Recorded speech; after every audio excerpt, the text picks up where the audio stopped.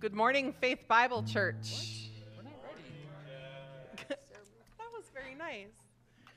It's not snowing today, so we're excited about that. We're going to stand and worship the Lord this morning.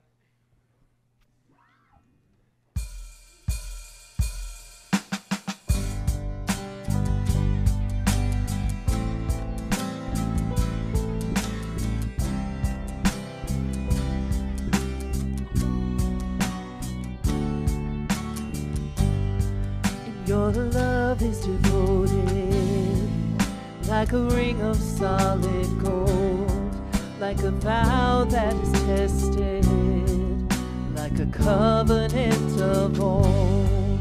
Your love is enduring through the winter rain and beyond the horizon. Mercy for today.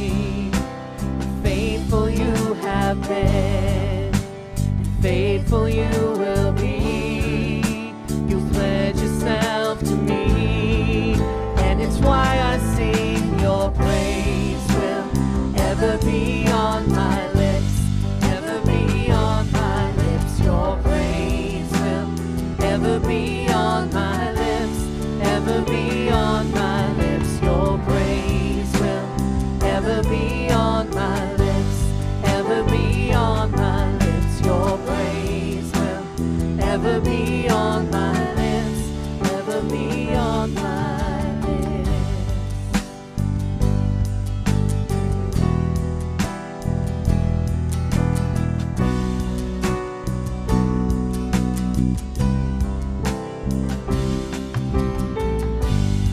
And you father the orphan, your kindness makes us whole, and you shoulder our weakness, and your strength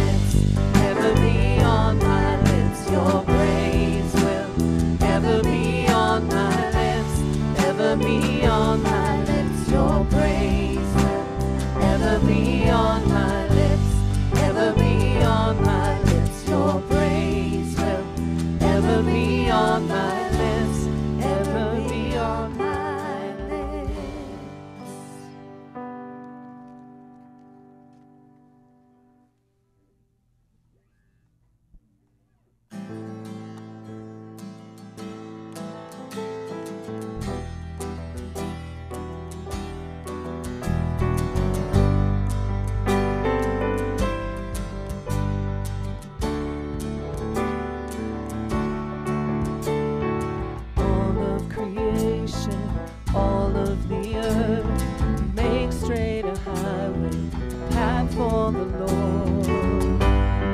Jesus is coming soon. Call back the sinner, wake up the saint. Let every nation shout of your fame. 'Cause Jesus is coming soon. Like a bride waiting for her groom, will be a church ready for you. Every heart longing for our King. We sing, even so come, Lord Jesus, come. Even so come, Lord Jesus, come. There will be justice, all will be new. Your name forever, faithful and true. 'Cause Jesus is coming soon. Oh, like a bride waiting for her groom, will be a church ready for you. Every heart longing for our King. We sing, even so come, Lord Jesus, come. Even so come, Lord Jesus, come. So we wait for you. God, we wait, you're coming soon. So we wait for you. God, we wait, you're coming soon. Like a bride waiting for her groom, will be a church, will be ready for you. Every heart longing for our King. We sing, like a bride waiting for her groom, will be a church ready for you. Every heart longing for our King. We sing, even so come, Lord Jesus, come. Even so come, Lord Jesus, come.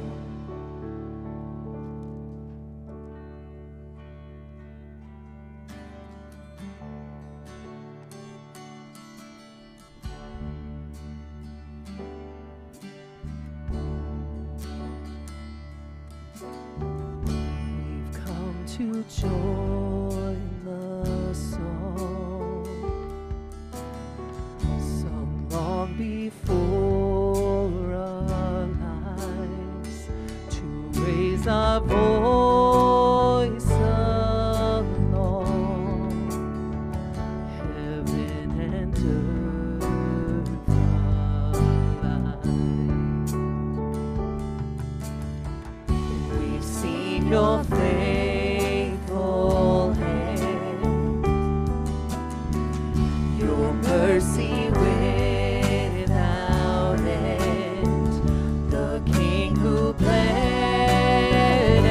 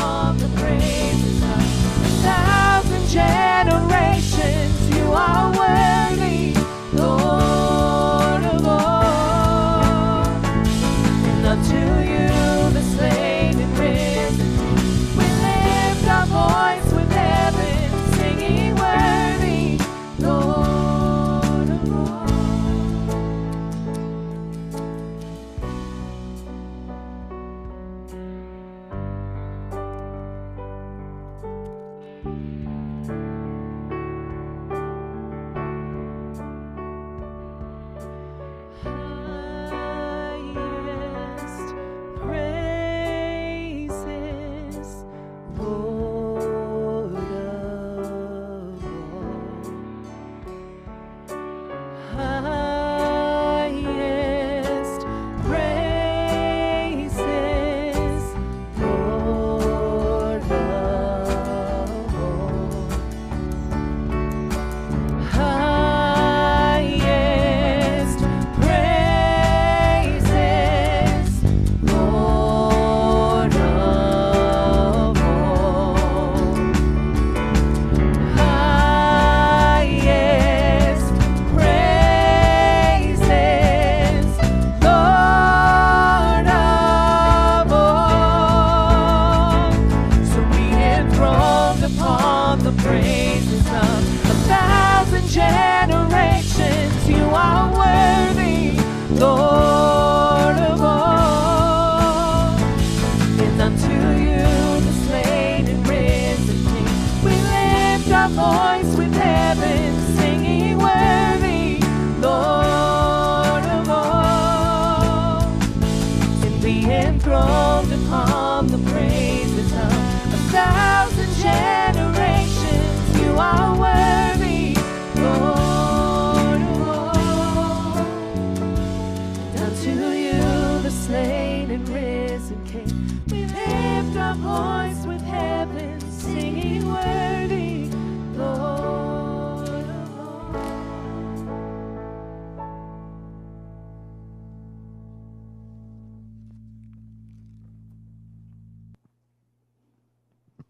You may be seated. The kids are now dismissed for missions discovery. So the kids can go in the back. Sarah will meet you in the back. Up to grade 6. And Ed Knox is here. You can go too if you'd like, Ed. It's good to have you back, Ed. I couldn't resist, Ed. It's great to have Ed Knox back. All right. I'd like to welcome you all, my Mass friends. Thank you for coming this morning to Faith Bible Church. The great thing about God is He doesn't ever change. You know, things are changing like crazy around us, but He never changes.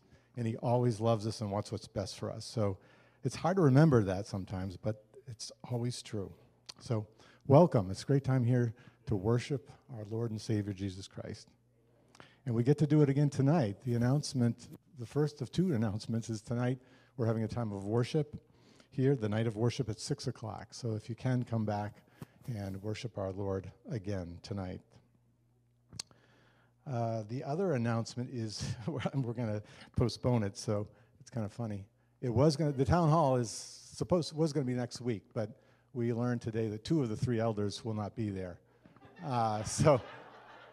Pave the way before them. Lord, we lift them up before you today, and we ask these things in Jesus' name. Amen. I'd like to briefly take a moment to make a plug for the 5:30 a.m. Monday men's prayer meeting. Men, if you have not participated in this, I would really encourage you to come out and step forward with us in prayer for our brothers like Dave. Thanks, Dave. That's good. I was going to plug that later. Wow, I still can. Double the plug. Oh, good morning, everybody. It's good to see everybody here this morning. Like we've been the last few weeks, we are in 1 Thessalonians. This week we are in chapter 4. I'd like to welcome anybody who's watching online. Thanks for joining us online this morning. See some folks in the seats that I haven't seen in a little while, and that's great. Seem to be a little top-heavy up on this side. So if I turn like this, literally preaching to the choir. So, oh man, here we are. Well, okay, so we have crossed the midway point of 1 Thessalonians. Paul has taken us through a lot. He's taken us through history, their history together, the history of the ministry, the history of this church as it's been started, the struggles that the church has faced, the struggles that Paul and Silas and Timothy have faced as leaders who were separated from this body that they wanted to be in fellowship with. And so the first 3 chapters reflect that, the joy, the sorrow, the doubts, the questions, all of that is reflected in the first 3 chapters. And he ends it by confirming their faith, by asking them that, praying that their hearts would be blameless in holiness, that they would continue to grow in their faith. And he's turning a corner here, literally moving on to a new chapter here for us. And he's going to talk to them about what it looks like to continue in their sanctification. So, chapter 4, verses 1 through 3, and I encourage everybody to pull out their Bible as they can, their phone or their tablet, however you read the Word. But he starts out this way in 1 Thessalonians 4, 1 through 3, the first part of verse 3. Additionally then, in some translations you may see the word finally. What does it mean when a preacher says finally? Uh-oh. Yeah. Uh-oh. We got another 20 minutes and 3 more points to go, right? All right. So Paul says finally. My translation says additionally.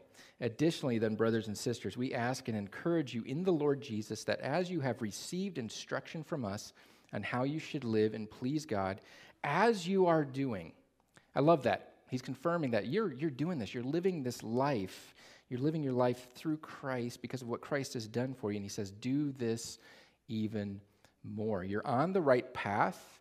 Continue down that path, maybe even more and more intentional way. For you know what commands we gave you through the Lord. We taught you. We were there for months with you, right? We taught you. We instructed you. For this is God's will. This is God's will, your sanctification. Verse 7, as he's closing down this section, he says this, for God has not called us to impurity, but to live in holiness. God has not called us to impurity, but to live in holiness. This is God's will for your life, your sanctification. God has called you to be holy, to live pure lives. So what is this word sanctification? Big word we use. Basically, it means, one of the definitions is the action of making or declaring something holy. When Christ rose from the dead, and we've accepted Christ as our Savior, God says, I see you as holy because I see Christ in your place, and I see you as holy. That started off our process of sanctification. God says, I see you in a different light because of what Christ has done for you. I see that you are holy in my eyes. Not that we do everything perfect in our lives, right? We don't do everything perfectly in our lives, but the way God sees us is as he sees Christ, his Son. It's also the action or process of being freed from sin or being purified, sanctification. The process of being freed from sin or purified. This is the lifelong process of becoming more and more like Christ. This is what God has called us to continue on in this process of becoming more and more like Christ. God's will for us is to be sanctified, to be seen as holy, to live a holy life in purity, in holiness, he says in verse 7. And the process of sanctification, it's a deliberate action on our part. Now, God has done the work of saving us. We cannot do that, okay? What we do in life is not for our salvation, so that we can be in relationship with God. What we do in our life, in the process of sanctification, is to live a life that God has called us to, and live the life that he has asked us to live, and it's a deliberate action and process on our part. This is why we do things like the spiritual disciplines, reading Scripture, praying, being in fellowship with one another, confession, worship. All of that stuff is helping to make us more and more holy because we are focusing on God and what he has done for us. And as we realize what Christ has done for us on the cross and then being raised from the dead, we can't help, a believer can't help but want to live a life that is honoring to this God who would give up his own life through Jesus Christ, person of Jesus Christ, to save us sinners who chose to be separate from him, chose to walk away from this relationship that we had with him in the beginning. And so this is God coming in and saying, I've given you this gift. Now I want you to follow me. And Paul says, this is God's will, that you follow him. Paul's going to give some further instructions to this church in the next verses on loving one another, on working, how we approach death in light of our eternal promise that we have through Christ, and how we interact as followers of Jesus. But the first thing he's going to do, this is why we dismissed the kids to Mission Discovery this morning, why we got that going. The first thing he's going to do to the Thessalonian church is give them the talk. Anybody know what the talk is? Anybody know what the talk would be? Oh, there you go. We got a brave man here. He's not afraid. He's not afraid. All right. Actually, he's heard this before because he came on Thursday. Justin, you want to come up here and share with us? You know, share this message. Oh man, yeah. Here we go. Here we go. We can, walking through a book of the Bible, you can't ignore anything, right? You go where the Lord leads. So we remember that Paul, Silas, and Timothy, they've already given instructions to this church, right? They've said, you've already received instructions from us. We were there. We helped you. Now we want to be part of helping to complete your faith, to continue to keep you going, to walking down this road of holiness. We want to help you grow in that faith. But why in the world would he start with the sex talk? Out of all the other things that he could start with and mention, why would he start with this? Well, John Stott summarizes pretty well why Paul starts with this. And this is a lengthy quote, so I'm not going to throw it up on the screen. Let me just read some of this to you. John Stott says this in his commentary. It's not surprising that the apostle begins with sex, not only because it's the most imperious of all our human urges, but also because of the sexual promiscuity of the Greco-Roman world. Besides, he was writing from Corinth to Thessalonica, and both cities were famed for their immorality. In Corinth, Aphrodite, the Greek goddess of sex and beauty, whom the Romans identified with Venus, sent her servants out as prostitutes to roam the streets at night. This was part of their worship practice, part of their religion. All right? If they called themselves, they're gathering something like the church, this is part of what they're worshiping. Thessalonica, on the other hand, was particularly associated with the worship of deities called Kabiri, in whose rites gross immorality was promoted under the name of religion. Again, it's all centered on religion, all right? It's a big part of their culture, and it's centered on their religious practices. It may be doubted, however, whether Corinth or Thessalonica were any worse than any of the cities of that period in which it was widely accepted that men either could not or would not limit themselves to their wife as their only sexual partner. And he goes on in his commentary to say this. In his History of European Morals, William Lecky paints a lurid picture of sexual license during the early period of the Roman Empire. The cities of Greece, Asia Minor, and Egypt, he writes, had become centers of the wildest corruption.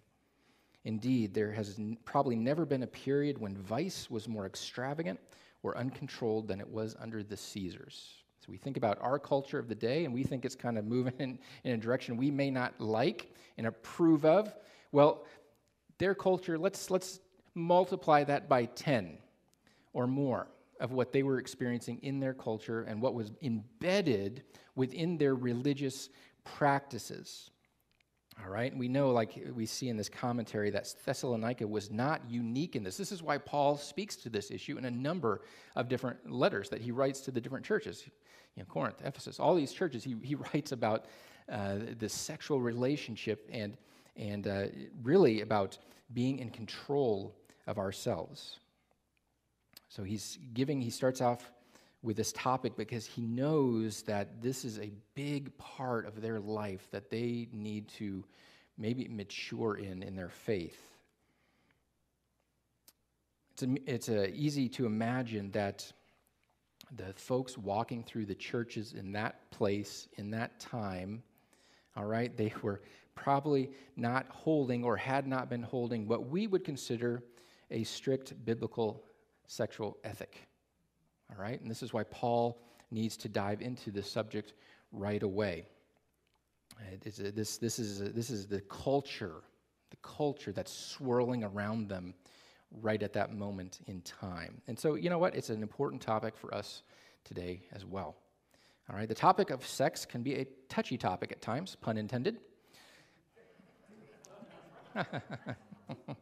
All right, to be honest, who here felt like you've either received the talk in a positive way, or you've given the talk in a very positive and productive way? Anybody like confident in that? I've got a couple of hands. Yeah, I know we've taken some of our kids through the same materials in that. Yeah, but it can be kind of a difficult topic to address. I'm the oldest child in my family, so I'm always the guinea pig. Any other oldest children in the family here? Anybody oldest? Oh, just a couple of us. Oh, we were the guinea pigs in everything, right?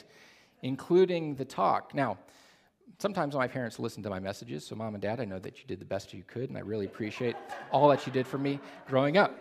All right? But we are the guinea pigs. All right? And it can be an awkward thing. I can imagine the talk being given in homes, not to say this is my experience, but being given in homes, they're like, hey, son, daughter, you ever hear this thing called sex? Yeah?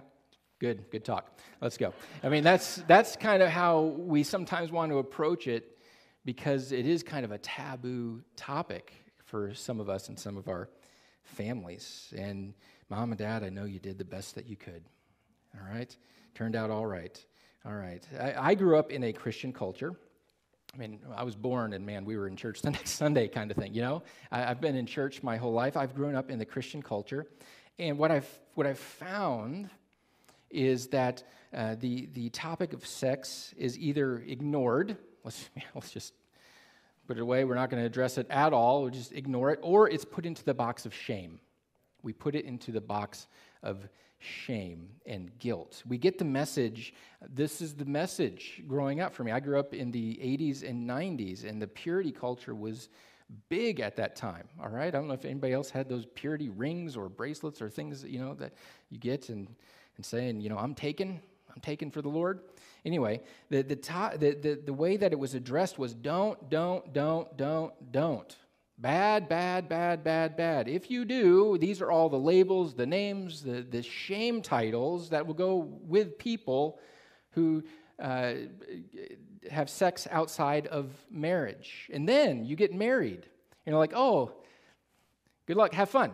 You know, and so it goes from a don't kind of attitude to a, oh, now you're married. And it's sometimes hard to separate that don't that you're raised with, especially with families or churches that would ignore the topic, with now you get to enjoy everything about marriage. Sometimes emotionally, psychologically, physically, it's hard to separate those messages, all right, in life. And so we need to, like Paul, have the courage to speak about this very important topic. I went to grad school, and I was going to become a marriage and family therapist. And so I took marriage and family classes, and it was great. Had a lot of fun. One of the classes we had to take was sex therapy. I'll tell you, that was a fun course. You know, all of us sitting in the seats, blushing our eyes out, you know, for a whole hour and a half like I'm doing now, all right? It was a fun course. I actually thought, this is going on camera here, coming out of the program, I thought, you know what, I actually would like to pursue a job in sex therapy. And my wife heard that, and she said, I'd love you, honey, but I could never tell anybody what you do. And God closed that door for me pretty quickly. All right? So, but anyway, it's interesting. But this is something that's been designed by God. And Paul knows that. Paul knows that this is a gift designed by God. He says, you guys are in a culture that is going to cause you a lot of confusion, all right? And you have some baggage that you're carrying that as you start to walk with Christ, we need to unpack that baggage and remove some things from your habits or your lifestyle. You imagine being a young man who's converted by Paul, who comes to Christ through Paul's ministry in Thessalonica, being a young man. And maybe this young man had spent some time at the temple, doing all those temple things as he's worshiping on his way home from work, and says, man, I really enjoy going to the temple to worship, all right? And he comes to Christ. And Paul has now instructed him and called him out on, you know what, we live in a radically different way from the world around us, and this is sort of what it means. We're faithful. The way we show love to one another is we are controlled and we are faithful. And so you have a wife at home, you need to be faithful to your wife at home, and they mentor through and disciple through that process. Maybe there's a young woman who actually was in the temple courts, working for the temple, maybe sent out into the streets because she is a prostitute, and she comes to Christ. But her religious experience has been wrapped up in this physical stuff, this physical act, all right? And she has some things to unwrap and unpackage, as well as what it means to be part of the bride of Christ and to be pure, living a pure life. And so you have people like that coming into this church who have had a lot of experience, possibly, in the outside world as they were worshiping false gods, and they come together. You could see that some of that stuff would maybe start entering the church door. Well, is this okay? Is this okay? Well, this is what we used to do. Does God still approve of this? Can we still do this? Boy, that would see the Bible as the Word of God. We're going to government to make new rules and regulations. He's not written it to anybody else, or hey, spread this as flyers within your neighborhood because everybody just needs to act and behave this way. No, Paul is addressing this to the church and not just the wide culture out there. And we start to get in trouble when we demand that people live up to the standards we hold, all right? The church does really well when we do really well at this. It's not a good thing. We're really good at taking teaching that only Spirit-filled believers can live and then try to place it over everybody else, all right?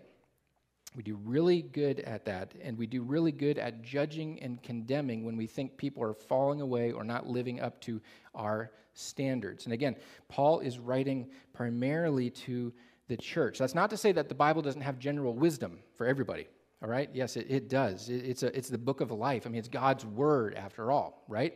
But to actually be part of God's family, we are Spirit-filled believers who God has said you can only live your life through the power of the Spirit, all right?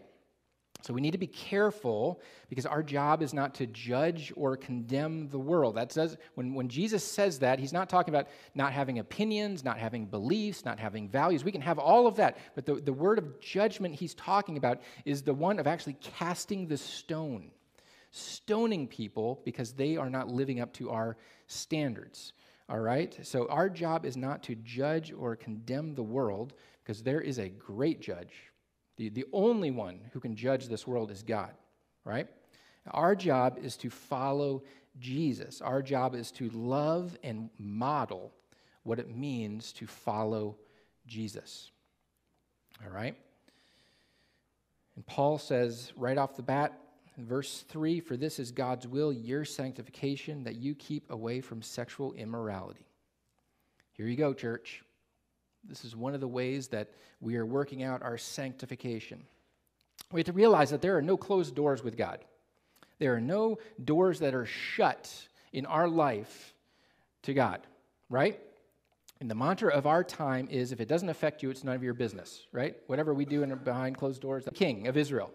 Who's the mole? Who's the spy? Who's the one giving off our little dirty secrets to the nation of Israel so that they are avoiding our traps? And his advisors come back and say this. One of the servants says, no one, my lord, the king.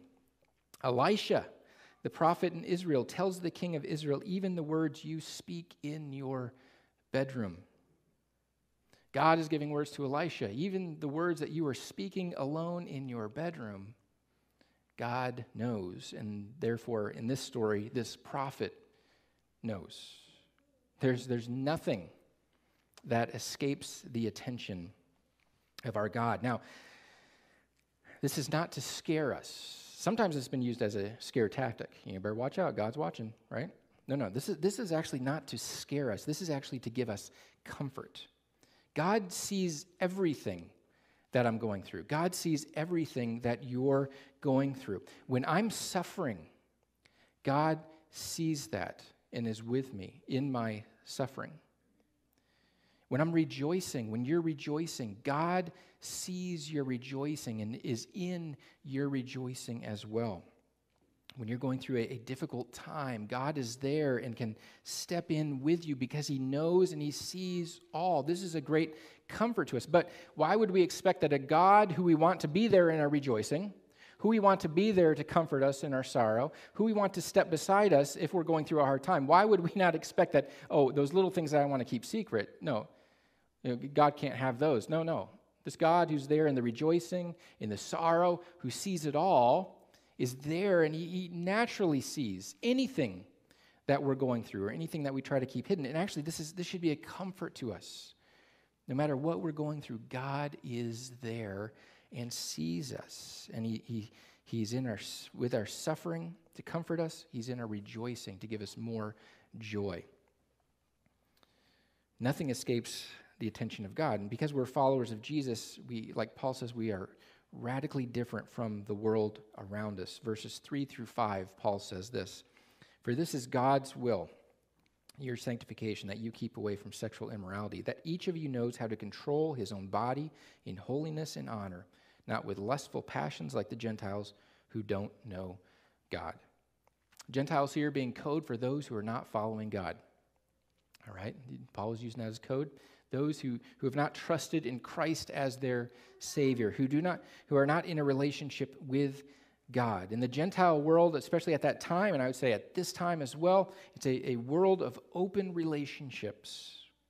Even if they did hold marriage as valuable, maybe it was valuable in their day because it was a contract and you'd get something out of it. I marry this girl and the wealth of her family comes with that. Or I marry this guy and the influence of his family comes with that. We get together, we marry because our political influence is going to take us places, all right? So even if they saw some sort of value in marriage, they were still steeped in sexual practices that were part of their previous religious life. What a man could do anything on his way home from work in this culture.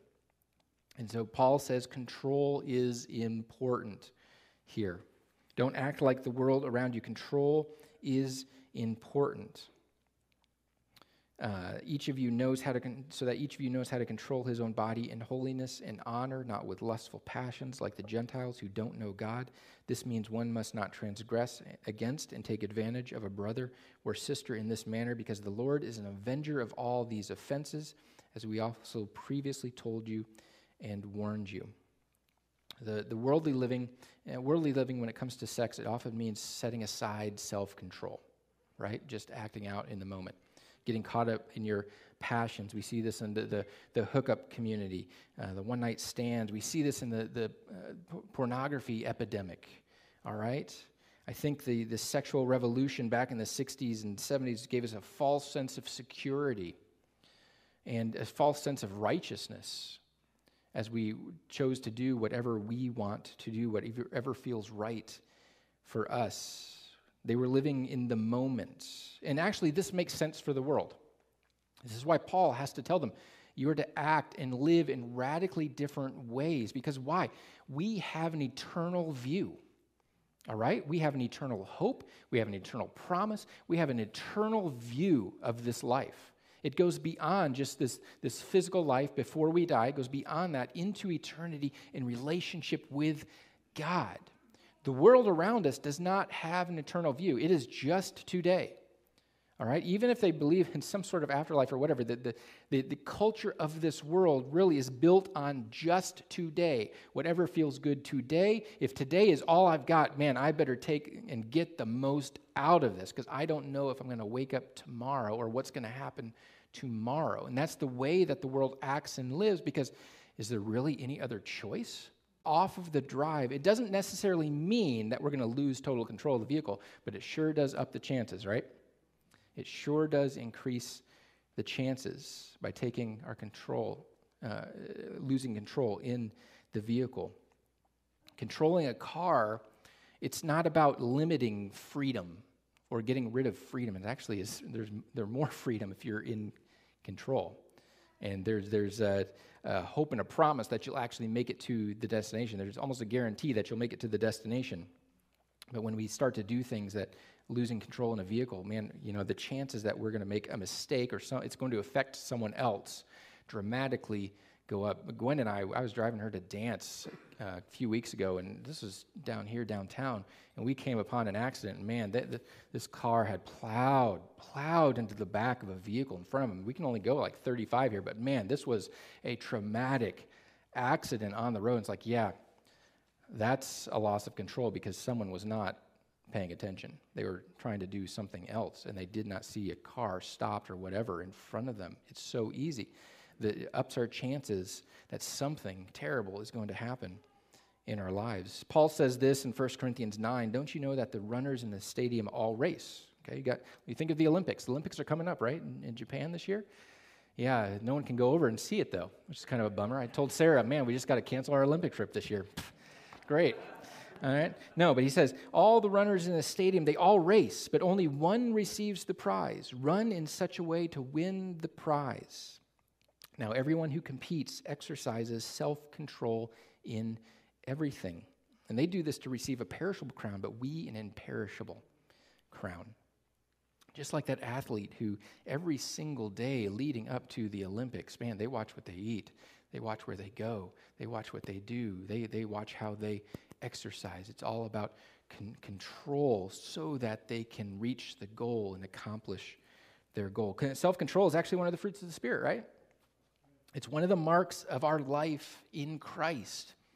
It's one of the things that actually comes out of us, really. If we're living in the Spirit, it flows out of us. This self-control flows out of it. This is not living in the Spirit. This shouldn't be something like, oh, gosh, anxious about and just kind of, what do I have to stay away from? No, this is actually, as we're living in the Spirit, this stuff flows out of us.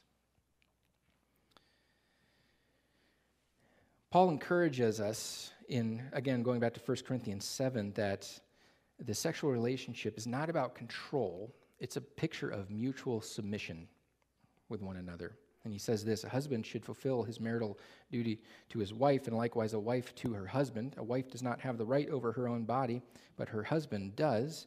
In the same way, a husband does not have the right over his own body, but his wife does. And he's going to talk about don't deprive one another except through prayer, and then come back together so that Satan's not going to tempt you. The world around us, sex is used as a form of, it's used a lot of ways as force. Paul says this is not something that's forced. This is actually submission. But forced submission is not love. Forced submission is oppression. And here Paul is talking about contrasting power versus love. Power seeks to gain control in whatever way we can. Love seeks to give away control to other people. And this is what he said in 1 Corinthians 7. Well, what do lustful passions do? Their primary goal is self-gratification. You might say that its primary goal is using the other party. And it's become a commodity. It was in this day, in the day of this church, it had become a commodity to trade and not something sacred to share with one another. And so Paul says the Lord has put boundaries around this thing called sex. Now let me compare this to the creative process, all right? It's rare. It's rare. You don't think this, but it's rare that an artist doesn't put boundaries on their work and how they're working. Canvas size, color choices, a medium, all those kind of things are actually boundaries that an artist put on themselves so that they can accomplish and paint that masterpiece that is sitting in front of them. Those masterpieces that you see, and that number's growing. And pornography addiction, actually being addicted, which means watching, consuming 11 to 12 hours per week of pornography is considered an addiction. 5 to 8% of the population, and that number is going to keep growing. All right, Covenant Eyes, which is a web filtering solution, a faith-based web filtering solution, says that 64% of Christian men view pornography once a month.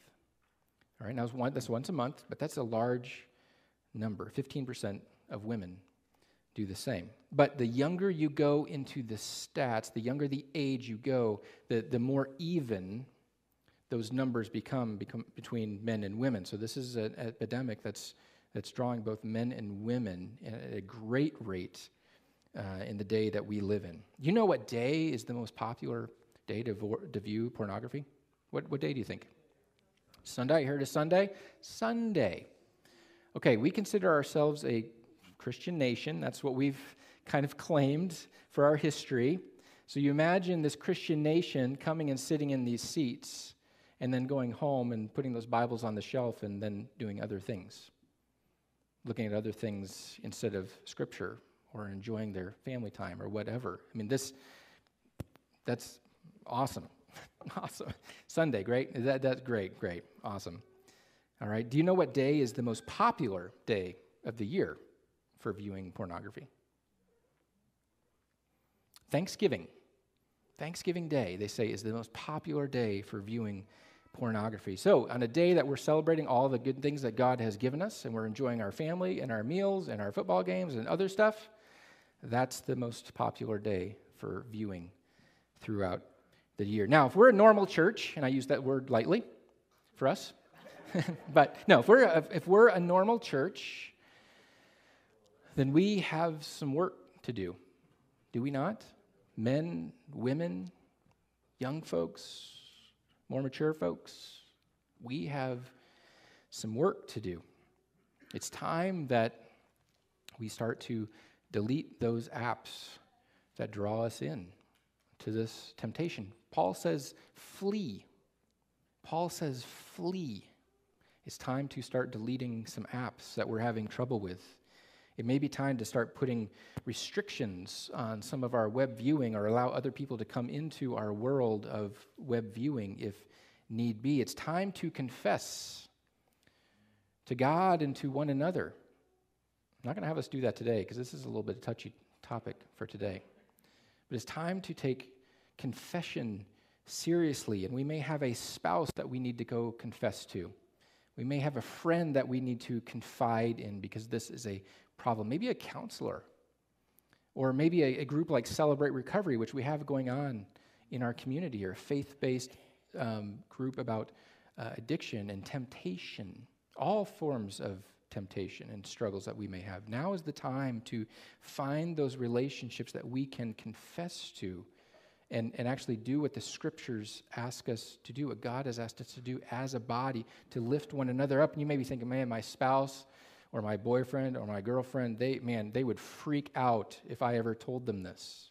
Okay, so there's a delicacy to walking into that conversation with them. Maybe it's time for us to approach this area with no shame, no guilt. If you have someone approach you and said, I struggle with this, our reaction is probably first for, you're disgusting. I can't believe that you would struggle with that and all that kind of stuff. No, now's the time to invite those conversations in and say, no, we're going to have a circle here where there's no guilt, there's no shame. We want to, as brothers and sisters in Christ, help one another to continue to grow and mature in our relationship with Christ and our relationship with one another. We're here to help one another out. But now is the time to take some actions. I actually have a slide I can throw up there with some resources that I like. These are resources that I appreciate. If you like to go on the web or get newsletters from like email newsletters, Thriving Marriage sends newsletters out daily. All right, on all sorts of topics on marriage. ThrivingMarriage.com. If you like getting newsletters and updates through your mailbox, your email box. The Naked Marriage Podcast. That's a good podcast. You guys need to go to Apple or wherever, Spotify, and subscribe to the Naked Marriage Podcast. Dave and Ashley Willis, a group, I think they're out of Tennessee. They're very southern. But it's a great podcast if you need something to listen to while you're driving and you understand the importance of sex as a sanctified act if we're not modeling and showing what true love actually is. within the healthy and the set boundaries that God has given to us as a gift. We don't want the scandals and the abuse to be the stories that are the highlights of the day. We want people coming out and saying, man, that body of Faith Bible Church, golly, those relationships are strong.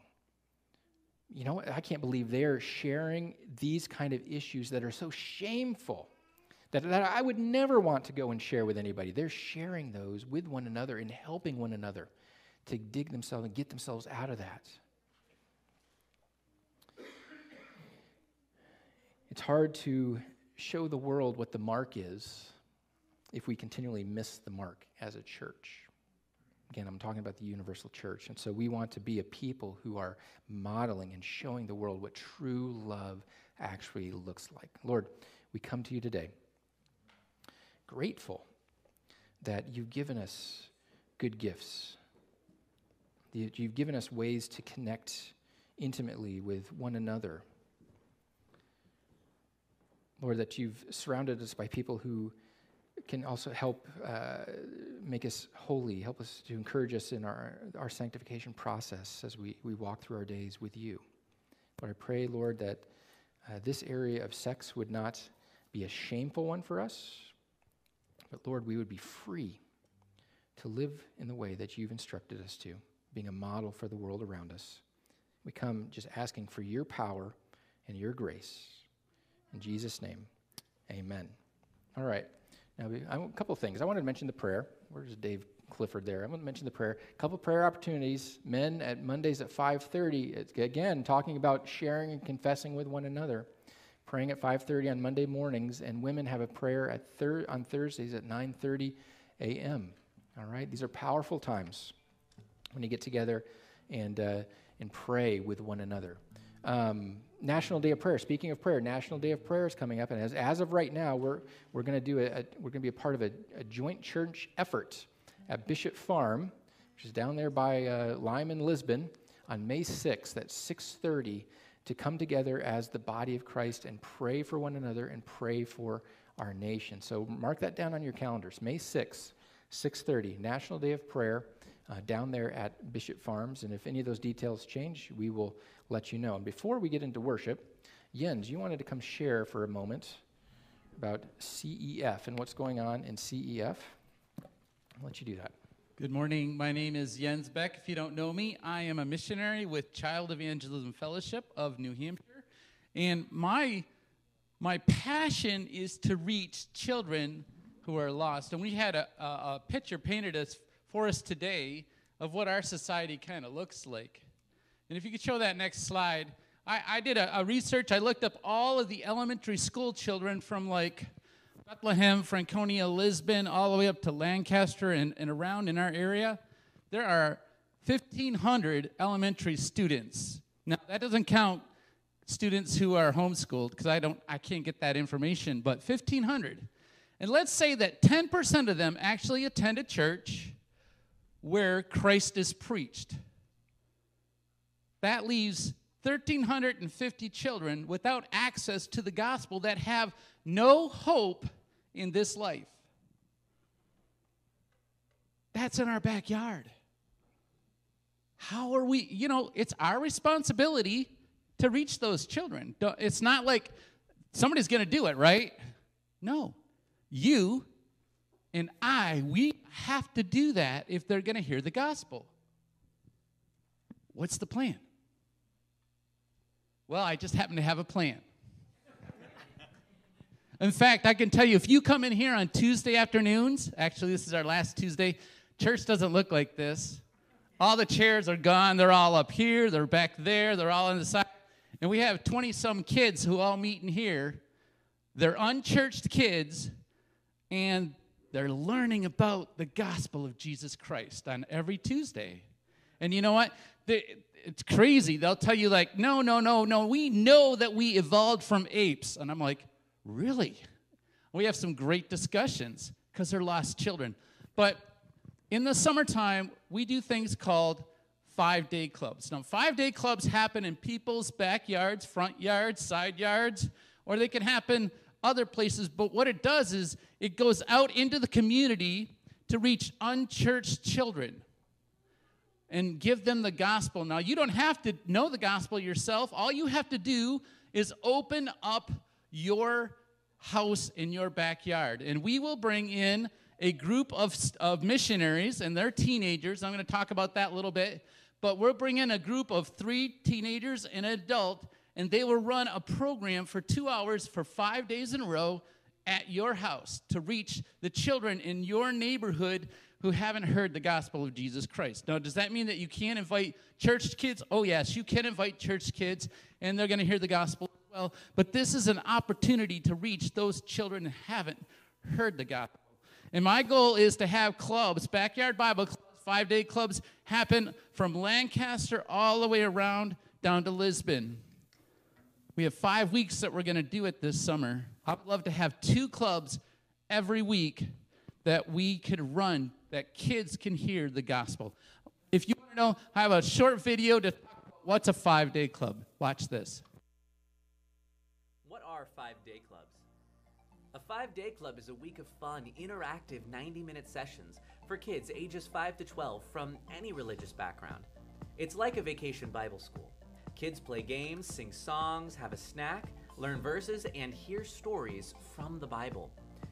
Child Evangelism Fellowship partners with established churches in your community to sponsor and organize 5-day clubs. As Bible-centered organizations, we want to share the good news of Jesus Christ and show kids how they can have a relationship with God. Of course, for your children's safety, we carefully screen and train all of our volunteers because we care about kids and want them to be able to have fun in a safe and healthy environment. And they do. Around the world and all across America, kids are discovering God and having loads of fun at 5-day Club. I just like it because you get to learn about God. God can save you from your sins, and He loves you no matter what. No matter what, God will always love you. You should come to 5-day Club. It's really fun and awesome. 5-day clubs are just awesome. Awesome. I love it. It's awesome. I think this is awesome. Awesome. Fun. So much fun! So give your kids the opportunity to get out, get moving, and learn about God's love. Bring them to 5-day Club. We'll see you there.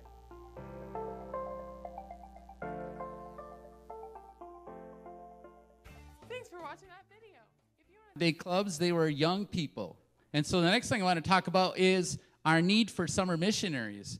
And those summer missionaries are aged 13 to 19-year-olds. And we train them. Actually, the training's going to happen right in this building from June 21st to July 1st. Your teenagers can go on a missions trip, and they don't even have to leave the North Country. They can sleep in their own beds and go on a missions trip. They don't have to go to Georgia. And it costs a lot less money, too. And they get the weekends off. So listen, if you're interested and you want to know how you can host a 5-day club, contact me. And if you have teenagers that you think would be great in reaching children, contact me and I can get you more information. So thank you so much, Pastor Nick. Are we going on to doing worship set now? All right, I'm not ready yet. Just one more announcement while Jens is getting ready. Tonight, 6 o'clock, right here, we're going to do a worship night. And I don't know, for those of you that have been coming, I think they've been pretty awesome, so we'd love to see you there.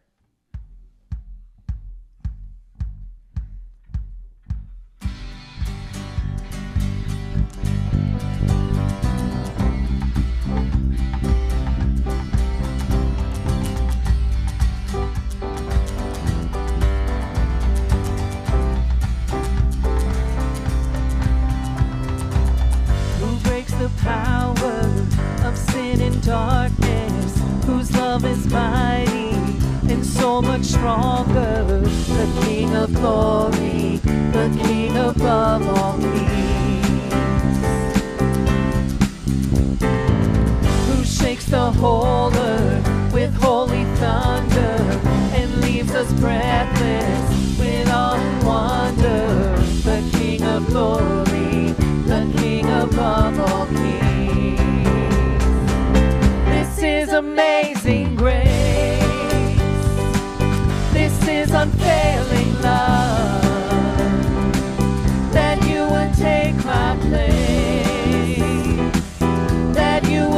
bear my cross. You laid down your life that I would be set free. Oh, Jesus, I sing for all that you've done for me.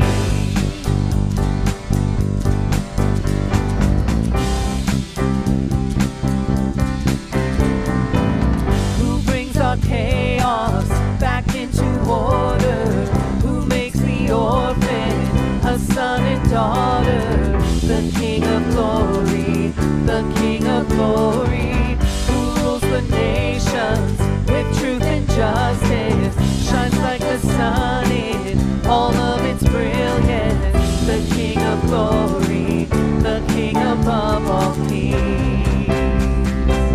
This is amazing grace.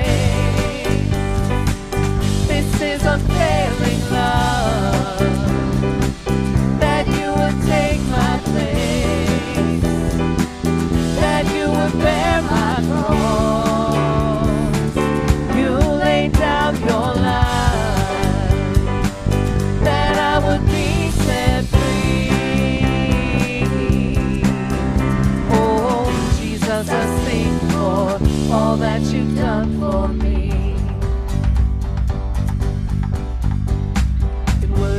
The Lamb who was slain. Worthy is the King who conquered the grave. Worthy is the Lamb who was slain. Worthy is the King who conquered the grave. And worthy is the Lamb who was slain. And worthy is the King who conquered the grave. Worthy is the Lamb who was slain. Worthy, worthy, worthy, oh, this is amazing grace. This is unfailing love, that you would take my place, that you would bear my cross. You laid down your life, that I would be set free. Oh, Jesus, I sing for all that you've done for me.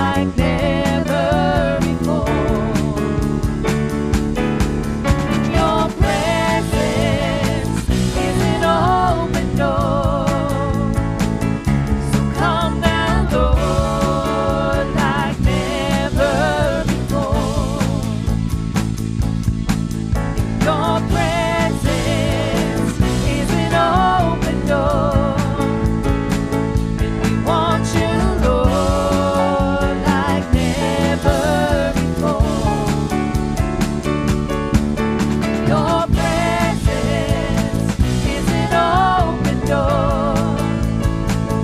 So come now, Lord, like never before. And I know breakthrough is coming. By faith, I see a miracle. And my God has made me a promise, and He won't stop now. I know breakthrough is coming. By faith, I see a miracle. And my God has made me a promise, and He won't stop now. One more time. Yes, I know breakthrough is coming. By faith, I see a miracle. 'Cause my God has made me a promise, and He won't stop now. In your presence is an open door, and we want you, Lord, like never before. In your presence is an open door. So come now, Lord, like never before. Your presence is an open door, and we want you, Lord, like never before. Your presence is an open door. So come now, Lord, like never before. Amen. All right, that's a preview of what we're going to do tonight when we come and worship the Lord at 6 p.m. here at the church. All right, so, hey, wasn't it great to be able to have the kids go and in their own classroom and have their own appropriate learning time? That was great. We would like to continue that, but we need some help. All right, if you guys would like to help out with that, please see me or Kim. She's not here today, but you can get in contact with Kim. We need some help on that. All right, you guys have a great day. You're dismissed.